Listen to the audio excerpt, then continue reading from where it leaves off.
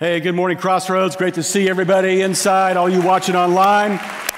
Glad you are with us. If you have your Bible, you can open up to Philippians chapter 4. Sometimes we teach through a whole book like we just did through 1 Peter. Sometimes we just dive into a particular passage, and we're going to spend 4 weeks on this passage from Philippians chapter 4. I want to tell you about something coming up, and that is, we know Tuesday is a big day in our country, and I want to encourage everybody to pray and to vote. And it's going to be an epic week, I'm sure. But I know that at the conclusion of whenever we find out who won, there's going to be some of us that are happy and some of us that are disappointed. And the reality is, Jesus is still on the throne. And so, because of that, as we've been saying through this entire past few months, we want to continue to celebrate that. And so on November the 10th, which is a week from today, that Sunday evening, we're going to gather back together for a special time of prayer and worship and just celebrate who is really in charge and whose kingdom we're a part of and who we follow. And you're going to want to make sure you're back for that next Sunday night. Some of you are already trying to figure out, when did the Cowboys play and all that? And my first question is, why does it matter? The second thing is, I'm sorry, I told myself I'd be good.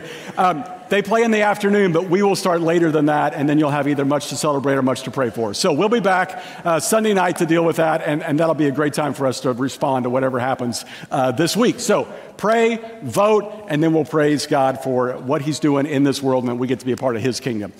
Today, I want to start off by asking, is there anything in your life that you kind of have a bad taste in your mouth about? Like maybe it was a place that you ate, or maybe it was a movie you saw, or maybe it was a person that you met, and something happened, and you thought, I don't really like that person. You know, every time I think about them, I feel bad, or it's just, it's not good.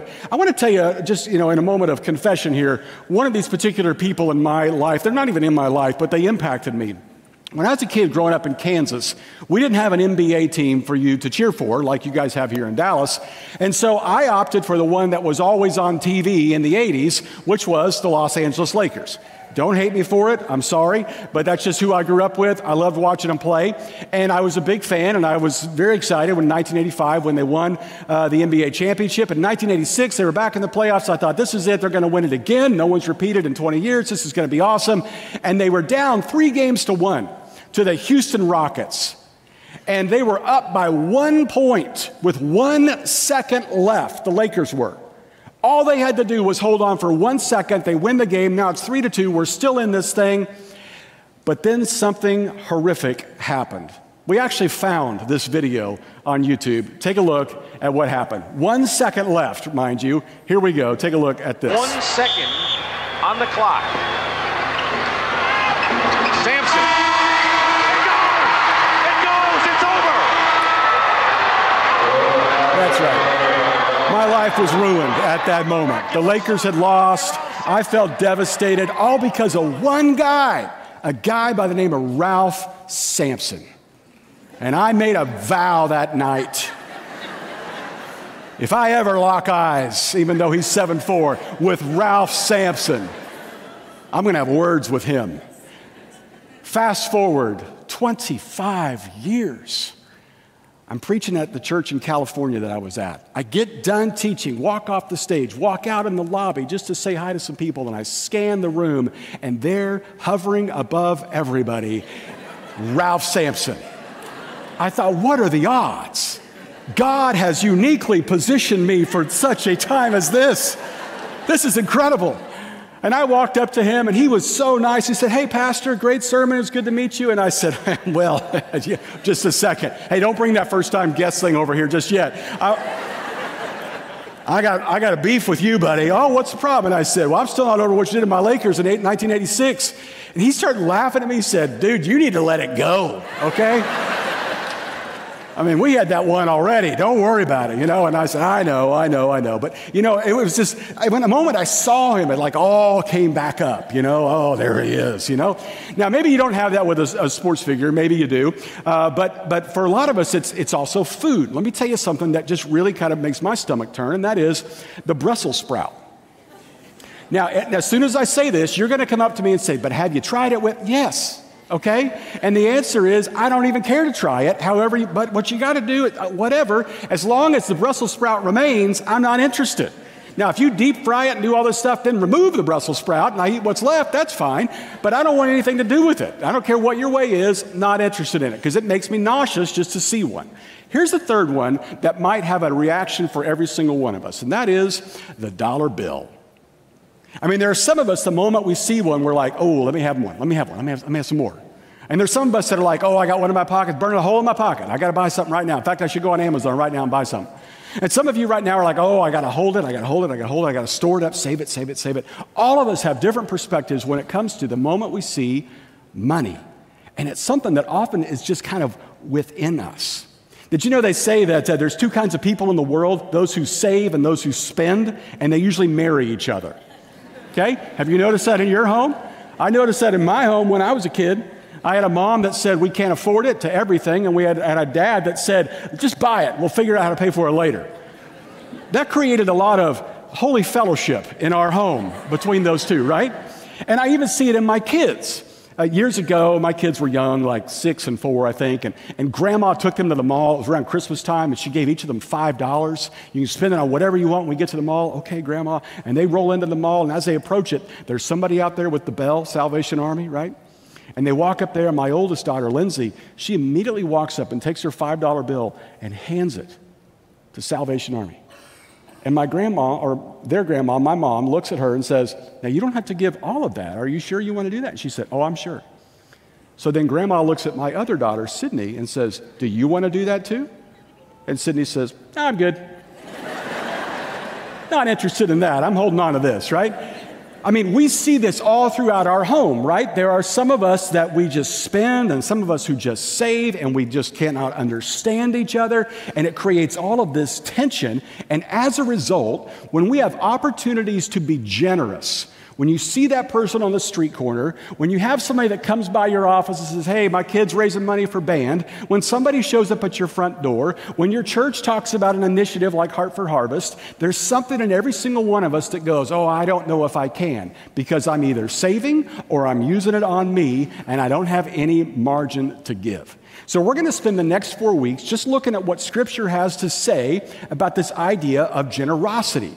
What does it mean for us to be generous? How much is enough for us to even give? And at what point does God say, I love your faith and your generosity? And here's my promise to you. The things that we're going to talk about over these 4 weeks will not just impact your marriage, but it will impact your kids, and it will even impact your pocketbook. Because you will have more peace, but you'll also have more money when you begin to apply these biblical principles. So let's just start with the big overarching question. Why are we even talking about this? Okay? I don't want to come to church and hear about money, and I got to be honest with you, I am nervous about this, and here's why. If you've been around this church for a long period of time, you used to have a pastor who led so well in teaching about this. Pastor Barry had a book out called ABCs of Financial Freedom. He taught about it in such a great way. We had him come out to our church in California and teach it 2 different times. And he's just incredible at it. And you hear me talk about it, you're like, it's like a junior higher talking to doctoral candidates. I'm not so sure. So I'm nervous about that. But then some of you are like, well, I don't know that, but you're new, and I don't want you to think that all we're after is your money, because that's what everybody thinks the church is after, right? So let me just say from the beginning, I don't want something from you, I want something for you. Here's why we have to talk about it. Because most of our problems can be traced back to money. One of the reasons couples get divorced? Money. One of the greatest reasons of discontentment, depression, anxiety? Money. Some of you are stressed about it right now because I just mentioned it. You got your mind on your money and your money on your mind, all right? You are just focused on it. I love that you got that, all right? And you're trying to figure out, how do I teach this to my kids when we don't even have it figured out? Well, here's one of the reasons we're going to talk about it, because the Bible talks about this more than any other topic. In fact, there's over 2,300 verses in the Bible that talk about money. 2/3 of Jesus' parables are about money. Money's mentioned more often than in the Bible than heaven, more often than salvation, more than Jesus, more than prayer, almost anything but the name of God. And the Bible says it's the church's responsibility to teach the full counsel of God and all that is said in Scripture. And we do that by either teaching Bible books or Bible passages. And so because of that, we got to talk about money. And here's another reason why it talks so much about money. Because it knows how we can be enslaved to money. how it can destroy a marriage, how it can stress us out, how it can ruin our integrity, how it can pull us away from God. And that's why the Bible talks about it so much, because most of our problems in life can be traced back to money.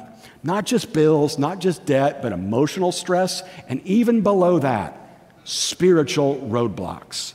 Some of you feel like, I just can't grow beyond where I am spiritually, and it may be because of how you're handling finances. Here's why. Jesus says that where your treasure is, that's where your heart is. Now, we would think it'd be the opposite. Wherever you put your passion, then your money will follow. Isn't that what we say about when our kids go to college? You know, now suddenly we're invested in that school. The reality is just the opposite. When we invest in something, our heart tends to follow it. If you put a lot of money into Apple a few years ago, your heart followed after it, and you are focused on it right now. And that's why we got to do a series on this to talk about it, because it has so much to do with more than just our bank account, but with where our heart is with God. So here's what we're going to do to provide help for everybody, because I recognize anytime we talk about this, there are some that are doing great and some that are really struggling. And so we recognize as a church, we're all over the map, so we want to help. We're going to offer again, this great course that we have called Money Life, where we just walk through basic money principles, how to get out of debt, how to save for retirement, how to put stuff away for kids' school, how to right-size your budget, give you someone to blame between you and your spouse when you're upset with each other. It's a great opportunity. That's coming up here at the first of the year. But we're even going to do a one-day event coming up in December, and I'm going to tell you more about that next week. But today, we're going to talk about 4 attitudes. Just 4 attitudes that if you change your attitude about your finances in these 4 different ways, I guarantee it's going to change everything when it comes to your resources. And these all come from this passage that we're going to read from, written by the Apostle Paul. Paul writes about these in chapter 4 of Philippians, and this is basically a book that he has written, or a letter that he wrote that we put in our New Testament. We call it this particular book of the Bible.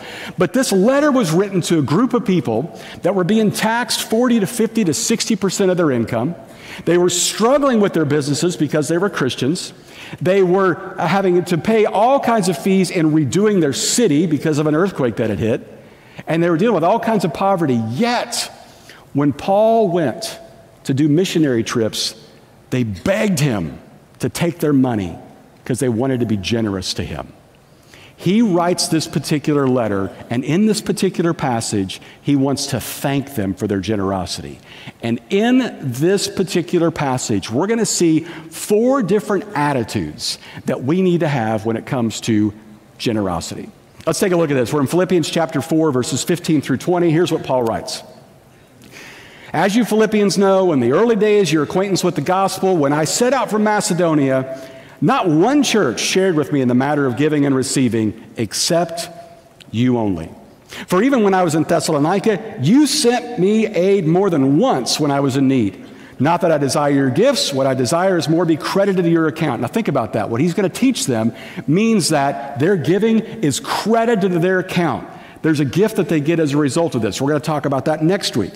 I've received full payment and have more than enough. I'm amply supplied now that I've received from Epaphroditus the gifts that you have sent. They are a fragrant offering, an acceptable sacrifice pleasing to God. Did you know when you give, it is an actual act of worship before God? We're going to talk about that in 2 weeks. And my God will meet all your needs. This is where some of you just woke up. Okay, now I'm interested in that.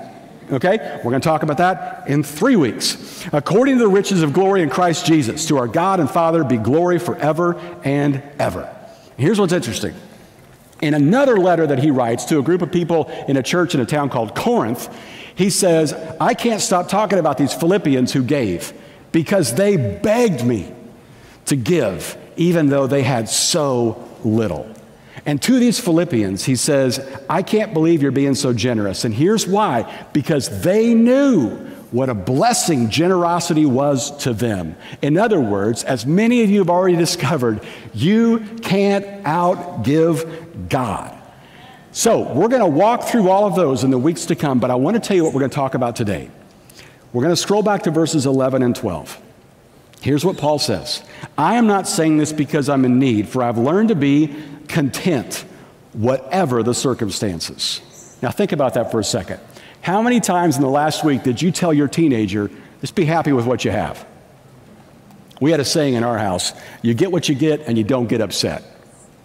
They still got upset, but you know what I mean. You try, right? We all want people in our life to just be happy with what they have. And you know what?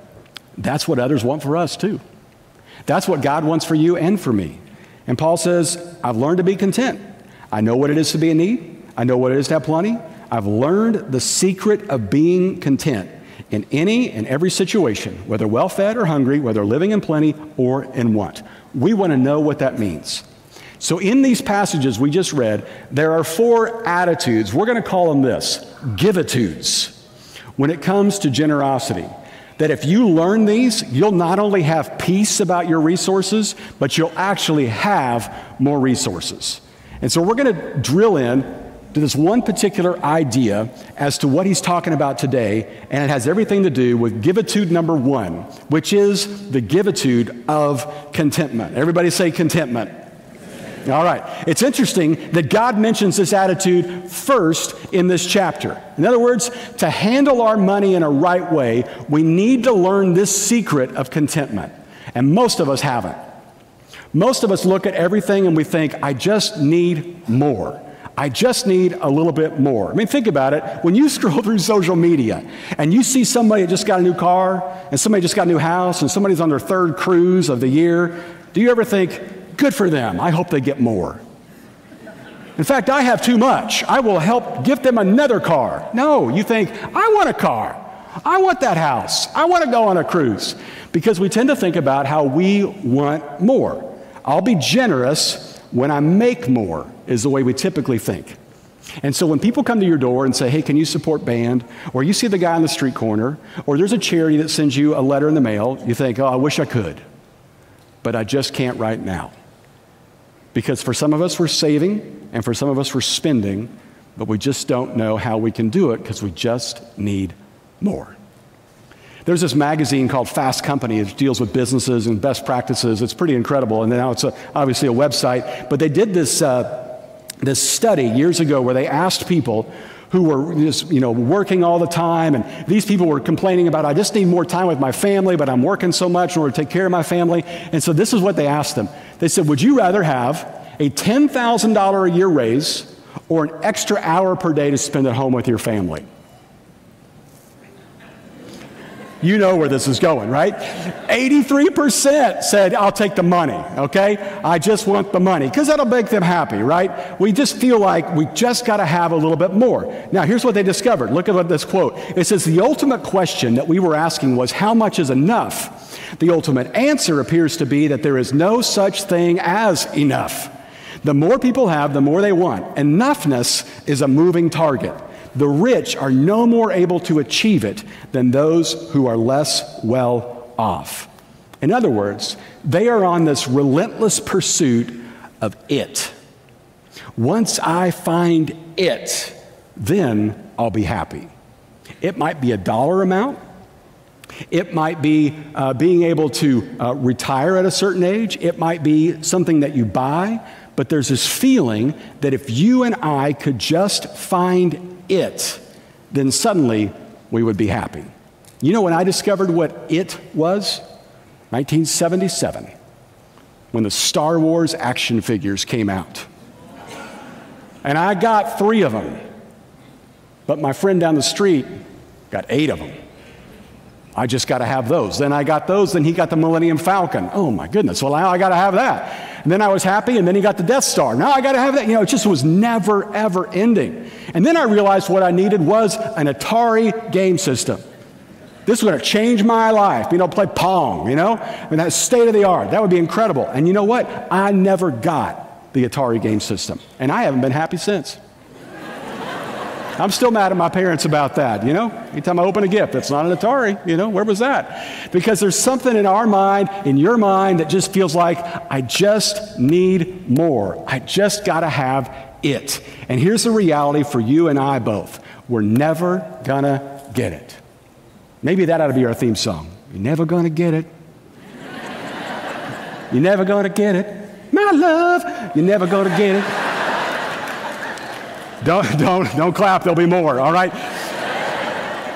The reality is it's never enough. Now, they interviewed all these billionaires. They interviewed Ted Turner, and they said, tell us what it's like to be a billionaire. And he said, having wealth is one of the most disappointing things anybody could ever experience. It's overrated. And you know what you and I are thinking? Let me try. Okay? Let me just give a go at it. I think I can make it happen. Andrew Carnegie, another wealthy man, said this, that millionaires who laugh are rare. And then a study was done by the University of Pennsylvania, and they just basically said this way, depression increases with possessions. More stuff you have, more things you're worried about. So here comes the Apostle Paul, and he says, you know what? I think we just need to learn to be happy with what we have. And I know that's what you want, and that's what you want your kids to learn, but the reality is most of us are so focused on what's next and what's it and how do we get it. And Paul says, let me give you Givitude number 1, and that is be content. And then he says, I have learned the secret to being content, which means it can be learned. So I'm going to tell you 3 ways that you can learn to be content. And you can start teaching this to your kids so they can learn to be content as well. Okay? Here's the first one, and that is you got to resist comparing. You have to resist comparing. Paul says it this way in 2 Corinthians chapter 10. We do not dare classify or compare ourselves. It is not wise. Proverbs 14, verse 30 says, a heart of peace gives life to the body, but envy rots the bones. Most of us are just looking around at everybody else thinking, how do I get what they have? I just want it. There's this Aesop's fable that tells the story of a guy who was given the ability to get whatever he wished for, with one caveat. Whatever he got, his neighbor would get twice as much. So he wanted a new house. He got a new house, but his neighbor got a bigger house. He wanted a new horse. He got a horse. His neighbor got 2 horses. He wanted a new wardrobe. He got new clothes. His neighbor got twice as many clothes. And then finally one day he came up with this idea. I wish I were half dead. When you think about it, but we wrestle with that, right? I mean, many of our financial problems and our unwillingness to be generous to other people and to God are rooted in this comparison trap. I love what Rick Warren says. We buy things we don't need with money we don't have to impress people we don't even like. And most of us are stuck in that comparison game, so stop looking around. Here's the second thing. Rejoice in what I do have. It's funny, when we compare people who have more than us, we always feel so less than them. And we eye the riches and possessions of others, and we look at what they have and we think it could be better. But what if we had a different thing that we thought about? What if we simply said, it could be worse? Can we practice that together? Let's all say that. It could be worse. Let's say it like we actually mean it, okay? It could be worse. Let me just play this out for you. Let's say you leave here today, and you go out to your car, and you drive away, and that old car that you have that you're kind of piecing together with duct tape and prayer, just trying to hope that it keeps going. And you pull up, to the stoplight after you leave, and up next to you pulls one of those brand new Tesla Cybertrucks, right? I mean, you think it looks goofy, but you're kind of thinking, I'd kind of like to have one, I mean, it looks pretty cool, right? And so it pulls up next to you, and you're looking at it, and you're listening to your car kind of shake, rattle, and roll, and you're looking at that car, and you're looking at your car. I want you just to stop right then and just say, it could be worse. When you get home and you walk up to your front door, and you put your hand out to turn the doorknob, and you realize that doorknob is barely hanging on, and that door needs a coat of paint, and the whole house is kind of falling apart, and you look around and think, man, if I just had a better house, if I had a newer house, if I had a nicer house, I want you just to stop and say to yourself, it could be worse. When you wake up tomorrow morning and roll over and look at your spouse, I want you just... Don't do it, okay? Don't do it. Because they could do it too, okay? I mean, the reality is we're always comparing, we're always thinking it could be better when really it could be worse. Here's what the Bible says about this. It is better to be satisfied with what you have than to always be wanting something else. And Hebrews says this, keep your lives free from the love of money and be content with what you have. Here's an assignment for you. When you get home, make a list of every good thing in your life. Start with God, And then you better put your family in case they find that list, all right? Friends, sunsets, pepperoni pizza, ESPN, barbecue, whatever it is, put it on that list. And as you see all the good things that God has given you, just be grateful for what it is that you have. Here's the last one. Trust in God. Trust that He knows what He's doing. Trust, like that song said, that the Lord will provide. Paul says it this way in this passage we just read. I know what it is to be in need. I know what it is to have plenty. I have learned the secret to being content in any and every situation, whether well-fed or hungry, whether living in plenty or in want. And look at verse 13. I can do all things through Him who gives me strength. Paul says it again a little differently to Timothy, his protege. He says this, command those who are rich in this present world. Let me stop you right there. If you think rich is somebody else, did you know if you live on welfare in America, you're doing better than 80% of the world? Rich is just, it's not a number. It's having more than you need. And he says, command those who are rich in this present world not to be arrogant, nor to put their hope in wealth, which is so uncertain, but put their hope in God, who richly provides us with everything for our enjoyment. I mean, when you look at your financial situation, when you look at all the things that you have, and especially the things that you don't have, there are really just two questions you have to ask yourself. And here's the first one.